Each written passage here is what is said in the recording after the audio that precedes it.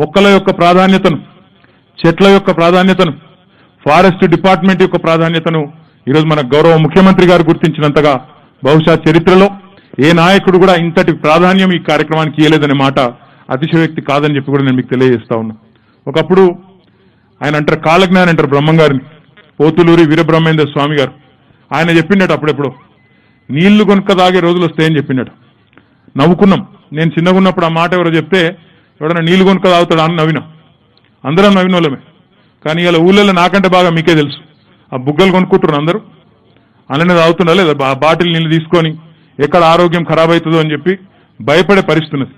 ఇలా మన గౌరవ ముఖ్యమంత్రి గారు తీసుకున్న ఈ కార్యక్రమంతో మనం చెట్లు కనుక మనం అనుకున్న స్థాయిలో పెంచుకోకపోతే, ఎట్లయితే నీళ్లు కొనుక తాగే పరిస్థితి వచ్చిందో, మనం చెట్లను సంరక్షించుకోకపోతే, చెట్లు నాటి పెంచుకోకపోతే, మన పిల్లలను కాపాడుకున్నట్టు వాటిని కాపాడుకోకపోతే భవిష్యత్తులో గాలి కొనుక్కునే రోజులు కూడా వస్తాయి. ఆ పరిస్థితి వస్తుంది. ఇలా నేను చెప్తే మీకు ఆశ్చర్యం అనిపించచ్చు, నిజం అట్లా అవుతుందా అనిపించచ్చు. కానీ విచ్చలవిడిగా ఎక్కడికక్కడ అడవులను నరికేయడం, చెట్లను కాపాడుకోకపోవడం భవిష్యత్తులో చాలా ఉపద్రవాలు, చాలా ప్రమాదం జరిగే ఆస్కారం ఉంది. ఇవాళ ఎట్లయితే నీళ్లు కొనుక తాగుతున్నామో అదే పద్ధతుల్లో మరి భవిష్యత్తులో దెబ్బకొకటి ఆక్సిజన్ సిలిండర్ వేసుకొని గాలి కొనుక్కునే పరిస్థితి వచ్చే ప్రమాదం ఉంది. కాబట్టి చెట్లు ఎంత ముఖ్యమో నేను ప్రత్యేకంగా మీకు చెప్పాల్సిన పని లేదు. మనిషి పుట్టినప్పుడు వేసే తొట్ల నుంచి మొదలు పెడితే చనిపోయిన తర్వాత కాటికి తీసుకెళ్లే పాడేదాకా అన్నిటికీ మూలం అదే చెట్టు. మరి ఆ చెట్టును మనం కాపాడుకోకపోతే, ఆ చెట్లను మనం సంరక్షించుకోకపోతే మన పిల్లలకు చాలా తీరని అన్యాయం చేసిన వాళ్ళం అవుతాం. మీ అందరికీ తెలుసు చెట్ల ప్రాముఖ్యత. మనము వదిలే గాలిని చెట్టు పీల్చుకొని, చెట్టు ఇచ్చే గాలిని, బ్రహ్మాండమైన స్వచ్ఛ వాయువును, ప్రాణవాయువును ఇచ్చేది చెట్లు, మనల్ని కాపాడేది చెట్లు. అట్లాంటి చెట్లను ఎట్టి పరిస్థితుల్లో సంరక్షించాలి, ఎట్టి పరిస్థితుల్లో పెంచాలి. తెలంగాణకు హరితహారం కార్యక్రమంలో భాగంగా తెలంగాణలోని ఫారెస్ట్ కవరేజ్ ఏరియాను 33% తీసుకెళ్లాలనే ఒక దృఢమైన సంకల్పంతో గౌరవ ముఖ్యమంత్రి గారు ఈరోజు రాష్ట్ర ప్రజలందరినీ ఇందులో భాగస్వాములను చేసి ముందుకు తీసుకొని పోతా ఉన్నారు. అందులో భాగంగా ఇప్పటికే 5 విడతల్లో 182 కోట్ల మొక్కలు రాష్ట్ర వ్యాప్తంగా నాటుకున్నాం. బహుశా భారతదేశంలో తెలంగాణ మాత్రమే ఏకైక రాష్ట్రం అని నేను అనుకుంటా ఉన్నా. ఇంత పెద్ద ప్రోగ్రాం తీసుకోవడమే కాదు, ఎంత చిత్తశుద్ధితో, నిబద్ధతతో తెలంగాణ పంచాయతీరాజ్ చట్టం తెస్తే ఆ పంచాయతీరాజ్ చట్టంలో ముఖ్యమంత్రి గారు స్పష్టంగా చెప్పినారు, ఎక్కడన్నా ఏదైనా ఊళ్ళే పెట్టిన మొక్కల్లో 85% బతకకపోతే ఆ సర్పంచ్ పదవి పోతది అని చెప్పిన ఏకైక ముఖ్యమంత్రి భారతదేశంలో కేసీఆర్ గారని నేను మీకు గుర్తు చేస్తా ఉన్నా. అదే మాదిరిగా మున్సిపాలిటీల్లో అయినా తెలంగాణ కొత్త మున్సిపల్ చట్టం తెస్తే 10% budget, 10% municipal budget green action plan అంటే హరిత ప్రణాళికకు పెట్టాలి. పచ్చదనాన్ని పెంచేందుకు పట్టణాల్లో ఖచ్చితంగా కాంక్రీట్ జంగల్ గా మారద్దంటే మొక్కలు పెంచాలనే ఒక దృఢమైన సంకల్పంతో 10% బడ్జెట్ ను చట్టపరంగా ఈరోజు హరితహారానికి, హరిత ప్రణాళికకు కేటాయించిన ఏకైక ముఖ్యమంత్రి భారతదేశంలో కేసీఆర్ గారని నేను మీకు గుర్తు చేస్తా ఉన్నా. దాంతో పాటు మీకు తెలుసు కేసీఆర్ గారి నాయకత్వంలో ఈరోజు తెలంగాణ రాష్ట్రం ఎట్లా పురోగమిస్తున్నదో దేశం మొత్తం చూస్తా ఉంది. స్వచ్ఛమైన నీరు కోసం ఇంటింటికి నీరిచ్చే మిషన్ భగీరథ కార్యక్రమాన్ని విజయవంతంగా పూర్తి చేసింది మన ముఖ్యమంత్రి కేసీఆర్ గారు. స్వచ్ఛమైన ప్రాణవాయువు ఉండాలి, స్వచ్ఛమైన గాలి ఉండాలంటే హరితహారం ప్రాజెక్టు తీసుకోవాలని చెప్పి బ్రహ్మాండంగా హరితహారం తీసుకున్నది మన ముఖ్యమంత్రి కేసీఆర్ గారు. ఈ కార్యక్రమం ద్వారా రాజకీయంగా మనకు పెద్దగా లాభం జరగదు, రాజకీయపరమైన ఆలోచన లేదు, రాజకీయపరమైన ఎజెండా లేదు. ఈరోజు ఈ కార్యక్రమం ద్వారా భవిష్యత్ తరాలకు, మన పిల్లలకు మంచి చేయాలనే ఏకైక లక్ష్యం తప్ప వేరే ఆలోచన లేదనే మాట కూడా నేను మీకు విజ్ఞప్తి చేస్తా ఉన్నా. ముఖ్యంగా ఇప్పుడే కలెక్టర్ గారు చెప్తా ఉన్నారు, చాలా బాగా అనిపించింది. ఏంటంటే కేవలం ఫారెస్ట్ డిపార్ట్మెంట్ ఏమో బ్రహ్మాండంగా వారి ఆధీనంలో ఉన్న భూమిలో 200 ఎకరాల్లో 69,000 మొక్కలు వాళ్ళు పెడతా ఉన్నారు. పక్కనే వెదురుగట్ట గ్రామంలో డిఆర్డీఏ ఆధ్వర్యంలో జిల్లా కలెక్టర్ గారి నేతృత్వంలో ప్రతి గ్రామంలో ఒక పల్లె ప్రకృతి వనాన్ని, ఒక ఎకరం స్థలం ఉంటే ఆ ఎకరంలోనే బ్రహ్మాండంగా 4-5 వేల మొక్కలు పెట్టి వాటిని కూడా అద్భుతంగా పల్లె ప్రకృతి వనాలుగా తీర్చిదిద్దే ఒక ప్రణాళికను జిల్లా కలెక్టర్ శశాంక గారి నేతృత్వంలో, రవిశంకర్ అన్న నేతృత్వంలో బ్రహ్మాండంగా చేస్తా ఉన్నారు. దానికి హృదయపూర్వకంగా జిల్లా యంత్రాంగానికి కూడా నేను శుభాకాంక్షలు, అభినందనలు కూడా తెలియజేస్తా ఉన్నాను. నేను ఇప్పుడే కలెక్టర్ గారిని అడిగినాను, ఈ ప్రణాళిక బాగుంది, మాకు కూడా ఇవ్వండి, సిరిసిల్లాలో మేము కూడా చేస్తాం, మాకు ఎక్కడ స్థలం దొరికితే అక్కడ ఇదే కార్యక్రమం తీసుకుంటామని చెప్పి వారికి కూడా చెప్పడం జరిగింది. దాంతో పాటుగా ఈరోజు ఎన్ని రోడ్లు అయితే మనం వేస్తున్నాము, పల్లెటూర్లలో మట్టి రోడ్లు కావచ్చు, డాంబర్ రోడ్డు కావచ్చు, సిమెంట్ రోడ్డు కావచ్చు, ఇంకో రోడ్డు కావచ్చు, అది ఆర్ఎన్బి రోడ్డు కావచ్చు, పంచాయతీరాజ్ రోడ్డు కావచ్చు, ఏ రోడ్డు అయినా దానికి రెండు వైపులా బ్రహ్మాండంగా ఒక తోరణంలాగా, పచ్చటి తోరణంలాగా చక్కటి చెట్లు నాటాలనే ఒక లక్ష్యాన్ని జిల్లాలో కలెక్టర్ గారి నేతృత్వంలో, మంత్రి గారి నేతృత్వంలో తీసుకున్నారు.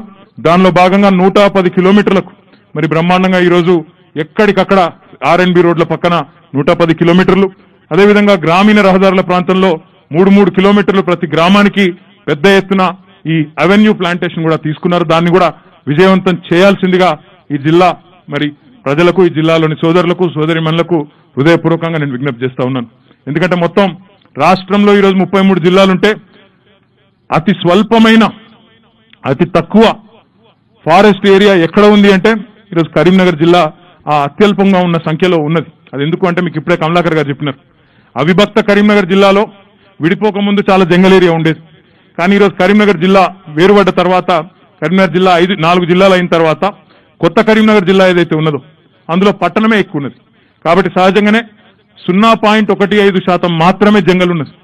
కానీ ఈరోజు ఇట్లాంటి అద్భుతమైన ఫారెస్ట్ బ్లాక్లు మనం తీర్చిదిద్దుకోవడం, ప్రతి గ్రామంలో పల్లె ప్రకృతి వనాలు పెట్టుకోవడం, పంచాయతీరాజ్ రోడ్లెంబడ కానీ, అదే రకంగా ఆర్ఎన్బి రోడ్లెంబడ కానీ అవెన్యూ ప్లాంటేషన్ చేసుకొని మంచి తోరణాలు ఏర్పాటు చేసుకోవడం, వాటితో పాటుగా మరి మంకీ ఫుడ్ కోర్ట్స్ అంటే ఇవాళ మీకు తెలుసు, ఏ ఊరికి పోయినా రైతులు చెప్తారు, అన్నా కోతుల బెడద బాగుందన్నా దాని సంగతి ఏందో చూడండి అని చెప్తారు.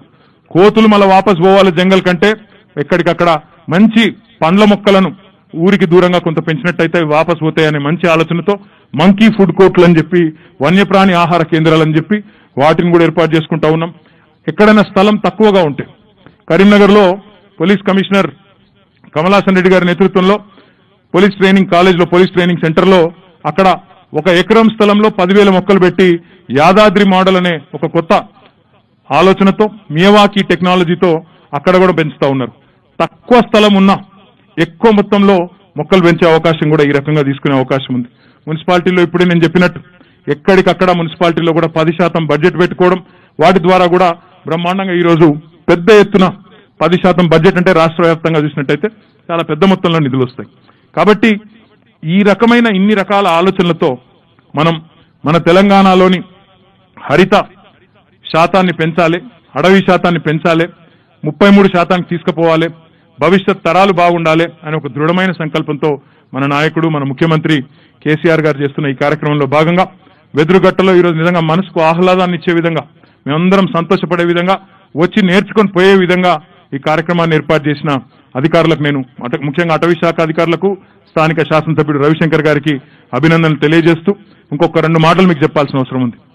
ఈరోజు కరోనా వల్ల ప్రపంచం అంతా ఎట్లా ఉన్నదో మీకు తెలుసు. అందరం మూతికి బట్టలు కట్టుకొని ఒకళ్ళ ముఖాలకు ఒకళ్ళు గుర్తుపట్టుకునే పరిస్థితి కూడా లేని పరిస్థితుల్లో ఈరోజు ఈ సమావేశం కూడా చేసుకుంటా ఉన్నాం. కానీ కరోనాతో ఒకవైపు సహజీవనం సాగిస్తూనే ఇంకోవైపు జీవితాన్ని కూడా ముందుకు తీసుకొని పోవాల్సిన అవసరం ఉంటుంది. వ్యవసాయం నడవాలి, పరిశ్రమలు నడవాలి, ఆర్థిక గమనం సాగుతూ ఉండాలి. ఒకవైపు ఆరోగ్యం పట్ల అప్రమత్తంగా ఉంటూనే ఇవన్నీ కూడా చేసుకోవాల్సిన అవసరం ఉంది.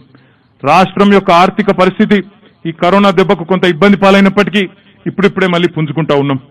ఇంతటి సంక్షోభంలో కూడా గౌరవ ముఖ్యమంత్రి గారు ఒక సవాల్గా ఒక కార్యక్రమాన్ని తీసుకున్నారు. రాష్ట్రంలోని పేదలు, రాష్ట్రంలోని రైతులు, రాష్ట్రంలోని పల్లెలు, వీటికి సంబంధించిన ఏ సంక్షేమ కార్యక్రమమైనా, ఏ అభివృద్ధి కార్యక్రమమైనా ఎట్టి పరిస్థితుల్లో ఆపకూడదు అని ఒక గట్టి నిర్ణయం తీసుకొని మొన్నటికి మొన్న రాష్ట్రంలోని 57 లక్షల రైతు కుటుంబాలకు 7,200 కోట్ల రూపాయలు వారం రోజుల్లో రైతు బంధు రూపంలో మీ అందరి అకౌంట్లలో వేసిన విషయం వాస్తవమా కాదా ఒక్కసారి మీరు ఆలోచించాలని చెప్పి నేను కోరుతా ఉన్నా. ఇంతటి సంక్షోభంలో పెన్షన్లు ఆగలేదు, ఇంతటి సంక్షోభంలో పల్లె ప్రగతి ఆగలేదు, ఇంతటి సంక్షోభంలో పట్టణ ప్రగతి ఆగలేదు, ఇంతటి సంక్షోభంలో రైతుకు సంబంధించిన రైతు బంధు గాని, రైతు బీమా గాని ఏ ఒక్క కార్యక్రమం కూడా ఆగకుండా, ఏది ఆగినా పర్వాలేదు కానీ వడ్ల కొనుగోలు రైతుల దగ్గర పెద్ద మొత్తంలో 1-2 కాదు, 1,000 కోట్ల రూపాయలతో మంత్రి గారి నేతృత్వంలో వడ్ల కొనుగోలు ఊరూరికి కేంద్రాన్ని పెట్టి అద్భుతంగా జరిపిన నాయకుడు మన నాయకుడు కేసీఆర్ గారు.